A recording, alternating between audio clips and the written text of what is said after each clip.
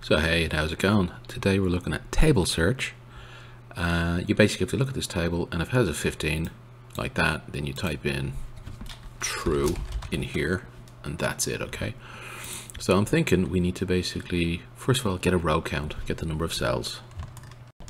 So we just do that, simple row count, okay? Don't forget to put your dots in there. So I've just been looking at this one, it's called table search, and they say it's quite hard. So basically you have to look through this table and find out where the value 15 is. And the value 15 doesn't exist in this one, so maybe just refresh that until we actually get a 15 in there. No 15. Okay. Jesus Christ. Okay, cool. So there's a value 15, okay? And then you down here you type in true or false. So what I first tried was I put a condition in and I said, you know, actually I did some set buffers. And the set buffers was get the row count and get the column count, okay? I wouldn't recommend this as the approach. And then I had some counters, column counter and row counter. And it looked like this. It looked like a while loop, and it basically did an evaluation, row counter versus the row count. And then it would go in into its loop, and it would basically create a variable. It would buffer the value, and then it would have an if. And it was just feeling so wrong at this stage.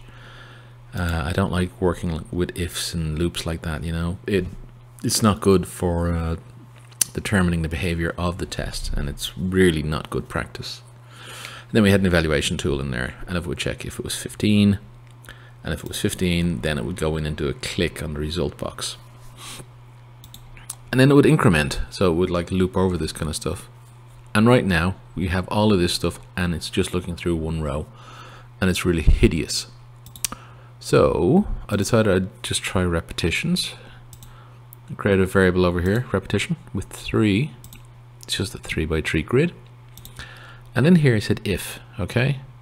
And the condition was, look at this random table and look at the first column, repetition 1, okay?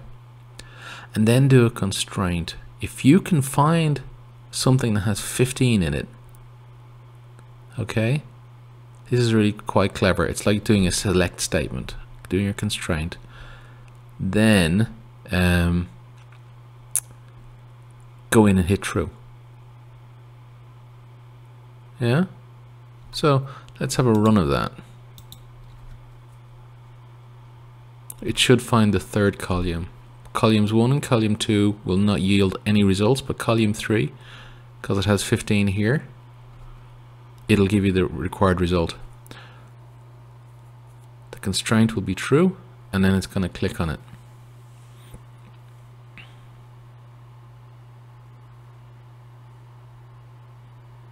Yay! I'm happy enough with that. Oh, and just to show you what the results look like, you can see in here column 1 was not found, column 2 was not found, but column 3 was found. In other words, it matched the constraint of 15. So then it went in and it did the click on the result text and typed in true. And what you've probably noticed here is that this will work if we have a 15 in the table. But you remember what in the earlier screens, the earlier tables, there wasn't a 15? Well, then I think we need to put an else, if then else. No sooner have I stopped recording than I find the necessary to click on the if statement and then go else.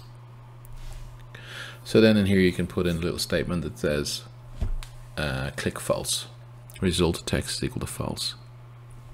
Alright guys, cheers. This one was a bit of a challenge, and it is deserving of its title of hard. Alright, cheerio, bye bye. For those of you who didn't believe me, here's a table that doesn't have 15. Okay, so let's give it a go and see how it runs.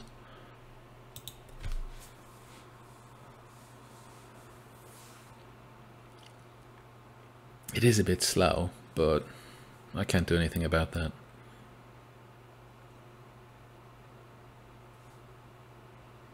There we go. Happy days.